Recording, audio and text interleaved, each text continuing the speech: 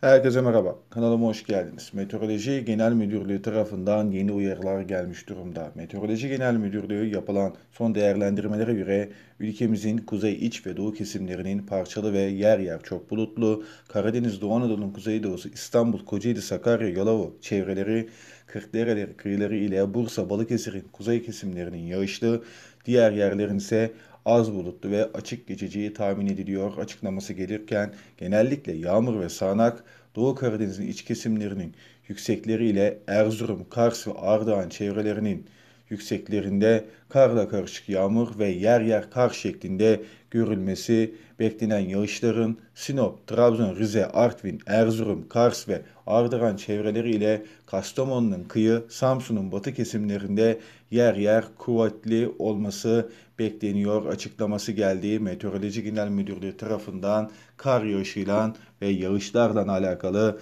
yapılan son değerlendirmelere göre.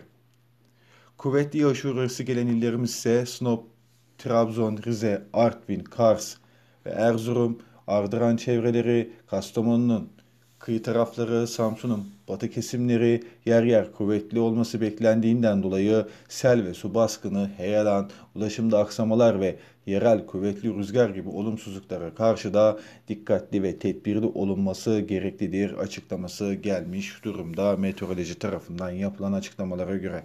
Kar yağışı ülkemize gelecek yakında Meteoroloji Genel Müdürlüğü tarafından yapılan açıklamalara göre. Yorumlar sizin. Sonraki videolarda görüşmek dileğiyle. Şimdilik hoşça kalın.